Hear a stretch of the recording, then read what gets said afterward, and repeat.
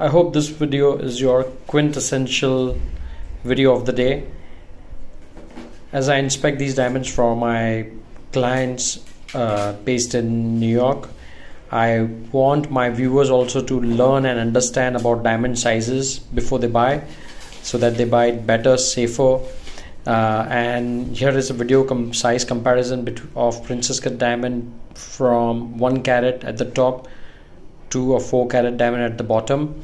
So starting from the top is a 1 carat diamond, and moving down is a 1.2 carat. Moving further down is a 1.5 carat, and moving further down is a 3 and 4 carat. So you know why I place these diamonds on my finger, because this is how exactly, placing on a finger, you get to know how big or small they look.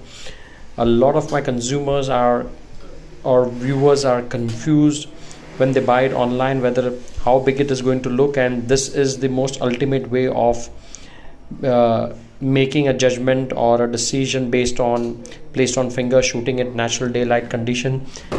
Most of the diamonds that people offer online are studio enhanced diamond video quality, so that the consumer don't understand how big or small they look.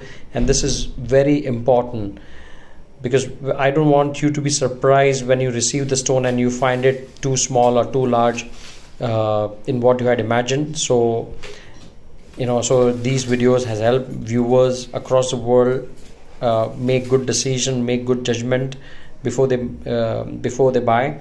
And these diamond sizes comparison is applicable for lab grown and natural diamonds.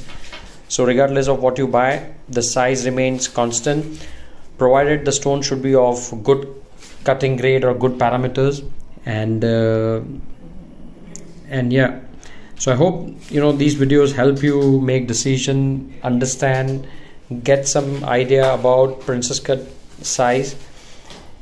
If you are the one who is in the market to buy these diamonds, I can also help you buy these right from wholesalers, so that you buy it cheaper, safer, and better.